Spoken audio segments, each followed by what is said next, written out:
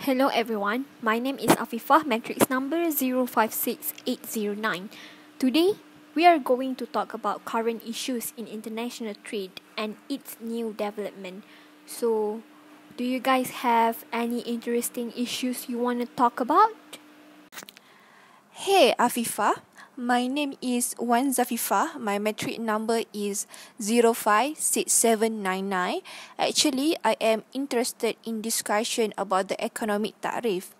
Taking into consideration what is happening now with the United States and China, I think it is interesting if we talk about this. What do you guys think about this issue? Hi Afifah and Zafifah, my name is Zalikha. My metric number is 055769. Well, I think it is an interesting issue to discuss. So why don't you start the discussion first with Zafifah, as she suggested the topic first. Alright, let me start first, which is problem statement. As we know that nowadays business is very important toward the worldwide. However, in this situation, this business of trade may impose disagreement, war and conflict, and the most functional organization, which is the World Trade Organization, WTO, that help the trade throughout the nation to flow smoothly and well according to the trade agreement. However, in this case, although the existence of the World Trade Organization is established, there are still disputes in the international trade like the United States and China, which is the tariff that have been imposed by both of these countries between them without taking into consideration in pertaining the rule and obligation in the WTO. I see. Well, this topic is really interesting. I guess we shall further the discussion, right? So today, we will be first identifying the background of the problem between the United States and the China, right? And then we'll be analyzing the laws and rules of the World Trade Organization involved to address the issue. And lastly, we'll be exploring the possible solution of the problem to the United States and China, according to the economic trade and tariff thingy, right? I guess that's all. Yes, I guess that is the general idea. Wait, I see Zalikha has something to talk about. Do you have anything to say, Zalikha? Well, yes, actually, as we already know that before the coming of the World Trade Organization, WTO, the General Agreement on Tariffs and Trade (GATT) was used to settle and manage the international trade process between nations. And it is the United States that led the effort to build a stable, open and prosperous global economy after joining hands in 1948. Besides, WTO is one of the organizations conduct trade relationship within its member, which is based on agreements of the trade. However, these organizations faces many challenges, especially the tensions wars between both of the parties in the trade war. And WTO also one of the most influential in this time economic globalizations. Basically, economics tariff itself can be defined as a tax that is being made by the government on that country or imports. As the increasing the certain price for the purchaser or buyer shows a reduction in imports and conduct or leads to revenge, or in other words, retaliations by other countries. On this part, tariffs seems crucial barriers to free trade, which they constantly made to safeguard or protect the domestic industry from low-cost imports. In this situation, we can clearly see that this case leads to retaliation also, which is other countries may or placing tariffs on their exports. The argument and this agreement begin in July 2018, which is when the President of the United States, Donald Trump, based on several months of warning of trades towards extensive tariffs on China due to the unfair trade practices. As fraud now it has been in the United Nations has put tariffs of about 550 billion US dollar according to the Chinese products. This situation also leads to a reputation and threaten qualitative standard that can directly affect the United States country in business dealing and operating in China. Okay guys, so now I will tell you about the background of the problem between both of the party as general in the trade dispute that lead to the trade war as happening today. I will start with the early conflict between United States and China. Both the United States and China is one of the largest economy that is already occupied or locked in a bitter or controversial trade battle. One of the reasons why the US President Donald Trump imposed hard tariffs toward China is because they accuse or charge China of unfair trading practices and intellectual property theft, and this dispute and accusation had led the United States impose hard tariff of $100 billion worth of one another good between them. Well, the start of United States to put the economic tariffs toward China is recently this situation, which is the start of the high tariff between these both parties is on 6 July in the year 2018. In this case happened when the United States already imposed high tariff which more than 25% towards China, and it's still going in 2019 until now, which is 2020. So I guess when the President Bill Clinton already signed the law of free trade with China in order to settle down or reduce the trade barriers between them in the year in the year 2000, if I'm not mistaken.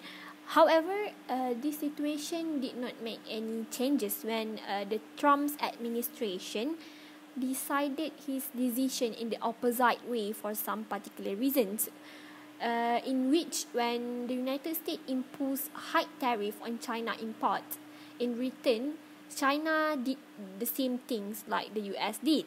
This is how the trade war between them happened. Meanwhile, the World Trade Organization ruled that the United States has acted against the organization's policy by imposing the tariff on China's good, while President Bill Clinton has already signed the law of free trade. Definitely then, as we already know that China is one of the largest that produce more good at cheaper a price. In this situation, if the United States execute and implement trade protectionism, which is the United States purchase or buyer have to pay much more for the made in United States good and things, so it's more unexpected that or unlikely the trade deficit will probably change, and as the normal people they prefer to pay in lower price or little such as computer, electronic and even clothing, although that the American might lose their job. Moreover, China is one of the countries that have a huge economy, or we can say it has the largest economy and the population, about 1.4 billion people in that country. It is a basic way to measurement the level or standard of living, gross domestic consumption of things and product per capita. Furthermore, China back its money based on the dollar by using a fixed exchange rate, and also when the dollar drop its value, China has to buy the dollar toward the United States Treasury to carry it. On top of that, the largest group of United imports from China is the computers, mobile phones, clothing or apparel, kit things and sports products. These products are basically from the United States that operate manufacturers that make for low price assembly. If these imports are shipped to the United, they are regarded as imports. Nowadays, China is considered as one of the largest imports to America, especially in commercial aircraft, soybeans, and semiconductors. During the year 2019, China already postponed, or we can say cancelled, its imports of the soybean towards the United States after the president of the America, Donald Trump, began a trade war. This situation can be applied when the United States implements tax on China's steel exports and many other goods. Well, that is so interesting, guys. Talking about this issue, I believe there must be the rules all I'm sorry again. I believe there must be the rules or law that can resolve and apply towards the dispute between the United States and China that is currently happening and ongoing, that has affected the whole world indirectly or maybe directly. So, what do you think is the possible rules or law that may resolve this issue? Zalikha, maybe you have something to tell us, or do you have anything to say about this? Well, actually, for this situation, China might use WTO to get even with the United States. However, this is not as easy as we can see nowadays. So, Zafifah, what do you think about the possible rules that the parties might seek? I believe when there is a will, there must be a way. There's something thing apply to this situation. First, we have the most favored nation rule. According to according to the MFN, we can say that according to MFN, then based on the World Trade Organization list stated that any member cannot simply differentiate with trade member. For example, one country cannot impose a high tariff to their partner of their good in their country, and we should treat them fair and do the same for all. Yeah, definitely. And then I think they may seek to go with agreement on the World Trade Organization. They may use the organization to make agreement between them. So as for this situation, China country may use the World Trade Organization, which at first was an American-made organization, to get even and true with the United States. During the Obama era, Beijing is getting almost 2.4 billion US dollar in retaliatory sanctions against Washington for non-compliance based on the World Trade Organization, which is a ruling a tariff argument and dispute toward the United States in that time. Based on the Reuters report, which state that America will be counted and facing Chinese sanction if it does not live or regard a few tariffs that discriminate the World Trade Organization at the same time. In this matter, the WTO plays an essential role that is one of the global international organization that deals with the regulation of trade between the nation in international level, I guess. Yes, that it is. Their aim is to assist the manufacturer of goods and services, exporters, and most importantly is the importers in making their business running smoothly. Basically, WTO is an American-made organization, as I mentioned before, which one of the successes of the general this organization is the successor of the General Agreement on Tariff and Trade, or better known as GATT, is as a trade inventiveness that established by Washington, and it lies in 1947, which their goals is to reduce the trade barriers. Yes, that is the main goal. In about a decade, the state of Washington run every trade lesson to the rest of the world, encompasses China and helps spread a global market with the creation of this body in 1995, that is the World Trade Organization. However, the GATT is one of the informal institutions and organization, but WTO is one of the best and formal institution, which other country and members in the organization can simply appeal when they think other members make or impose trade restriction on their goods and products that is not in line with the organization policy. Although in WTO theory, it benefited all the members especially, and in practice, it also benefited the large players more, like the United States. This can be seen when American organization or corporations fail to outcompete the smaller players from emerging and market economies around the globe. This is very obvious, right? Right now, United States itself create the war and violate its policies while they are the original member in a trade with China. So in this part, according to the preamble to the WTO agreement, the two main instruments to get or achieve the objective of the WTO are firstly, the cut on the tariff barriers and other barriers to trade, and second is the elimination of discriminatory treatment in international trade relations. Based on the main preamble, it indicates that the United States already breached the agreement, and also as the member of WTO, that should be fair to other trade partners in every aspect and cannot differentiate the tariff when they import goods enter their country like the United States due to China today. Hence, based on the MFN and WTO, the United States already violated those two agreements I mentioned before. Well, thanks for the wonderful explanation, guys. So, moving on to the possible solution to settle the trade war and the economic tariff that the United States put on China, I think the WTO is the most influential institution that may be able to help the dispute parties.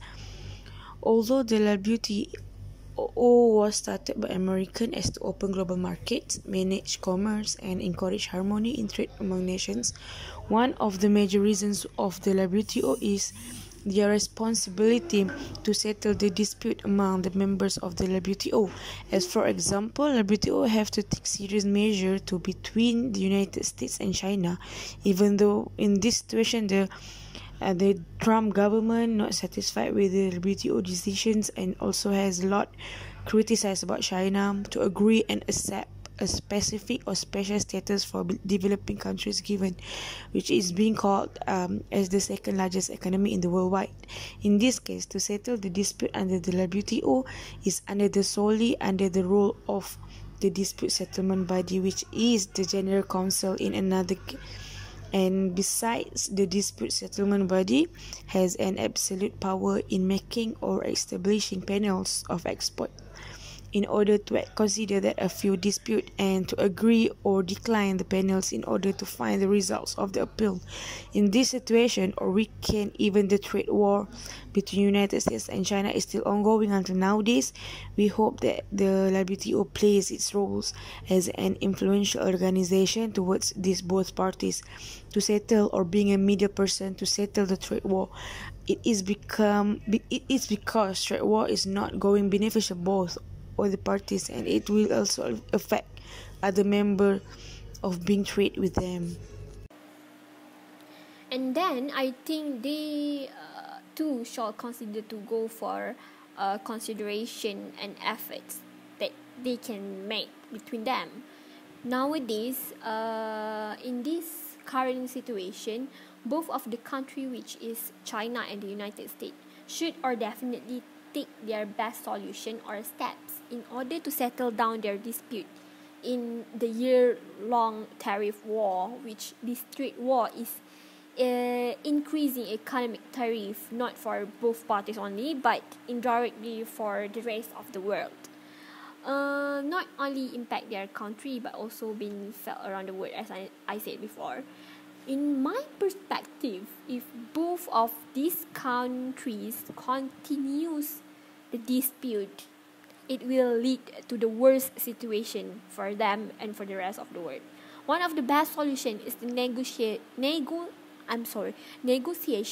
which is the one way. As for example, both parties can take the effective action and make more efforts in order to deal and prepare for the talks, and also make an effort to produce favorable circumstances for making substantive development or progress between them. But the most important thing is the United States and China has has to do the best negotiation with full of sincerity and move forward to continue their affairs well and gently deal with all possibilities. That is the key for this issue. True, the last solution is to reduce the tariff economy on both parties. In this situation, both of the party, which is United States and China, in the best solution is both of the party decrease or reduce the economic tariff between them. In this case, one of them should take one step forward, whether China or the United States itself, because if one of the party take the right step in settling the dispute in order to stop the trade war, it will definitely benefit both of them. Apart from that, let's say that the United States already reduced the tariff on the importing from the China, it will definitely give the good response toward China. It is because I think that China will do the same way as the United toward their country. This trade war also began when it started from the side of the United States. Hence, through negotiation and principle of non-discrimination system applied in the WTO, the US are able to lower the trade barrier, and I think the one who start the trade war should itself and the trade war, like the United States, make a move forward in reducing the tariff at first place, and they can start to negotiate each other in a good way to settle the dispute. As we already noticed that the trade war not only involve that party only, but pull all the nation of the country by the impact of the trade war. One of the effect from the trade war is other country, product and company that depend on the global supply chain.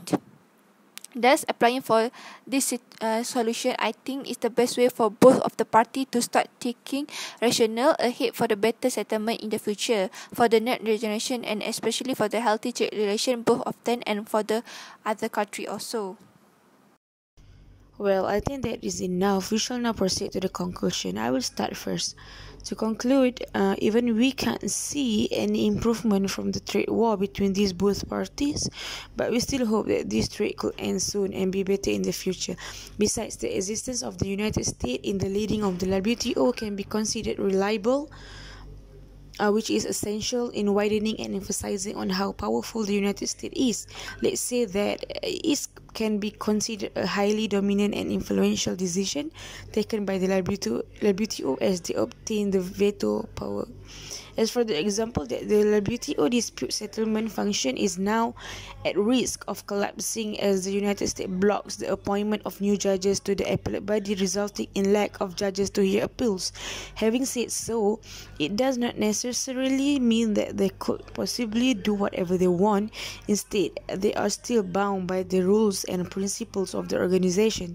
Despite the word going around about the United States and its future relations with the international organizations, as well as the crisis with China, their influence is still relevant during this time of economic globalization. Hence, if we could say that the WTO and other members want to decide to pull them out of the United States from the organization, it will be a huge loss to the other member also. As for example, once they are no longer part of the WTO, they will automatically lose their title to all the benefit list under the organization. Then other country could freely raise tariff again, which will definitely bring a lot more trouble to the consumer. The most important part is that they will lose access to the dispute settlement mechanism, and then the only way to such problem is based on the retaliation, which will make the situation more worse. At the final, we still hope that both of the parties, which are China and the United States, could possibly end this dispute in trade war, because at the end of the day, it is undeniable that the US still need WTO in order to keep their trade humming. After all, it is the law of nature that we are depending on each other to keep moving forward. Especially the US, they not just contribute a lot to organization, but they also benefit a lot from the organization. Well, I think that is all for today, and thank you for joining the discussions. Until next time. Bye. Assalamualaikum.